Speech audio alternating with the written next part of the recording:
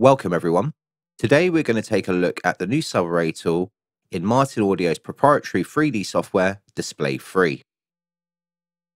This subwoofer tool enables the rapid design of ground-deployed linear arrays of subwoofers. Using a model that employs traditional techniques to determine the EQ required to approximate and steer far-field beams. The subwoofer array tool can be found whilst in the coverage, loudspeaker and SPL tabs here at the top of the page. Clicking Add Subarray will open a window for you to choose which subwoofer to use. The list of all available subs are presented. Selecting and clicking Add or double-clicking on the one you want to use will create the default array on the 0 point of all axes. You can easily change the box type later on in the proprietary editor here.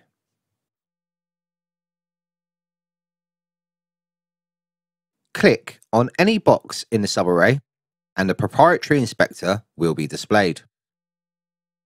The array can be renamed and positioned just like any other loudspeaker.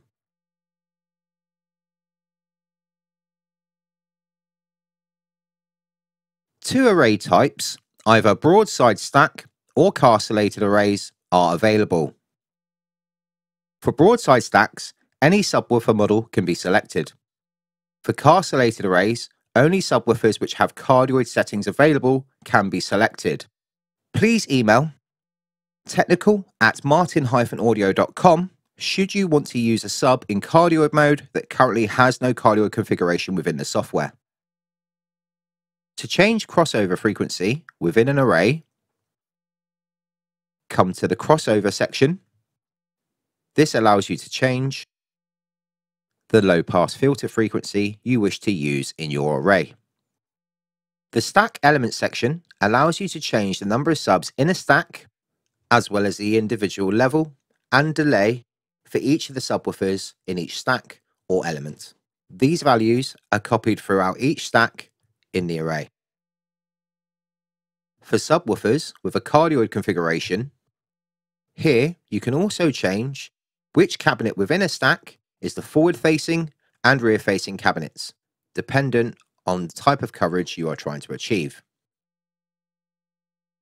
Castellated elements consist of whole or partial L-shaped groups of subs that have cardioid configurations defined. Here you can change the level and additional delay on a row basis. Each sub in that row will be affected by the values you set. You can set the total number of subs or elements here in the pattern section. The number of elements can increment in steps of 1, but depending on the array type and preset, the number of subs can only increment in steps that preserves that array type. All spacing properties are linked together. Changing one will update the rest. The minimum distances are constrained to when subs are touching each other, i.e. the gap of 0. The upper frequency is based on a half a wavelength condition, which should be treated with caution. This is often optimistically high when significant beam control is applied. The pattern section allows you to change the number of subs or elements to be able to configure the size of your array. Changing one will automatically update the other, making it really easy to build your subarrays based on how many subwoofers you have on the truck or how many elements you require for control. Here we can see the total length of the array, the highest frequency from which we have control in the array, the distance of the acoustic center from one box to another, and the distance or gap in between each stack or element in the array. You can design the array by choosing the highest frequency from which you require control. For example, crossover of 80 Hz.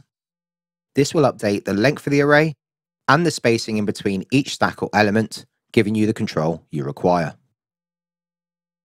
Beam width can be set from 1 degree to 180 degrees. Please be aware that extreme values like this are unlikely to provide useful results and more than likely to breach the point of diminishing return. Setting the beam width to 1 degree will generate the narrowest beam possible from the array. By incrementing the width, you can get closer to the coverage required.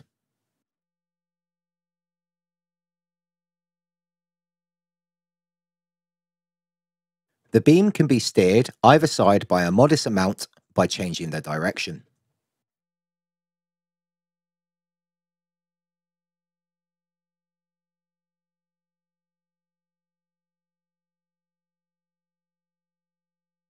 Gain shading allows you to control how well the beam conforms to an ideal beam. The degree of shading is expressed as a percentage of the maximum, allowing you to fine control over your pattern shape versus your maximum output.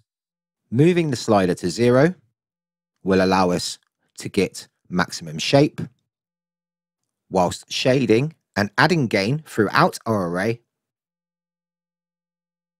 will bias towards maximum output.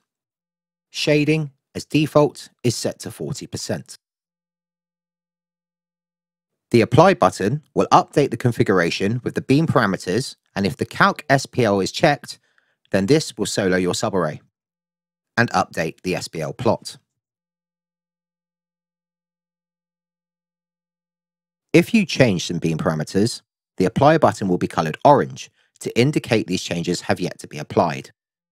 With the Calc SPL unchecked after applying any changes, you can now see that the main Calc SPL buttons will appear orange, indicating that an SPL update is required.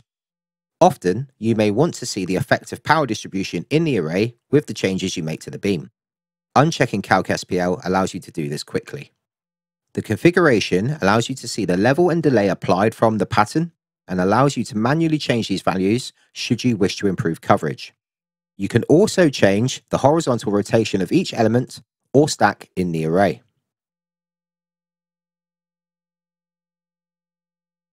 When the beam direction is set to 0, then a symmetrical application of EQ is applied throughout the array from the center out. You can override this by unchecking the symmetrical box at the end of the list, allowing you to control the horizontal aim of each stack in the array independently. When you change any of the horizontal aim values manually, you can see now that both the Apply and Calculate SPL buttons have gone orange. Applying the beam will overwrite any manual changes. The channel limiting section will show us the available headroom in each circuit. Thank you again for watching this today. And if there is anything anybody would like any help with regarding configurations, use of the software, or use of the new update, please contact technical@martin-audio.com, where we will be more than happy to help you. Thank you very much for today, and have a good day.